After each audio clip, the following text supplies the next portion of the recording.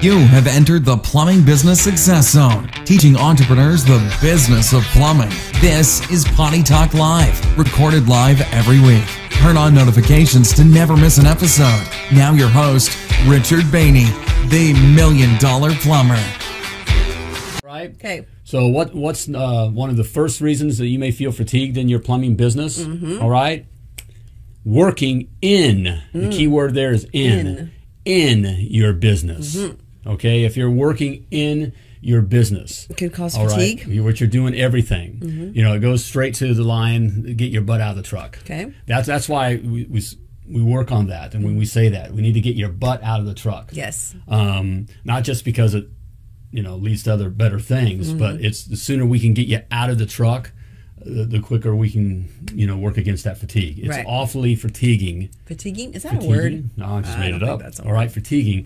Being in the truck, Tiring. okay, and then trying to work on the business Right. as well. Because okay? working all day and more than likely answering Right. the phones. You're the one on the phones, right? And then you're doing the job. You're doing the jobs, and then you're going home trying to build the business. Right. Right? Right. Find guys, do your marketing, all those things. That's And that's a exhausting. trap. You're working in the truck. We got to get you to where you're working on your business, not in your business.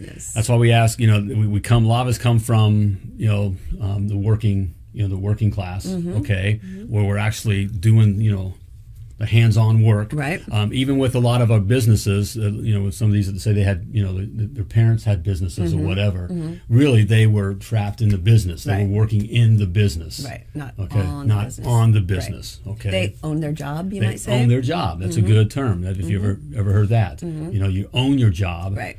As opposed to owning an asset. Right. Okay. And sadly, that's where most plumbing businesses are. Right. Is that they basically own their job. Okay. They got their name on the on the truck. Right.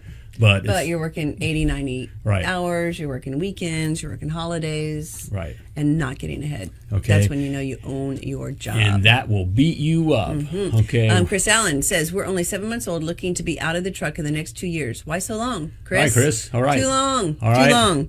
What say you, MDPers out there? What would you say to Chris? Right. That's a working.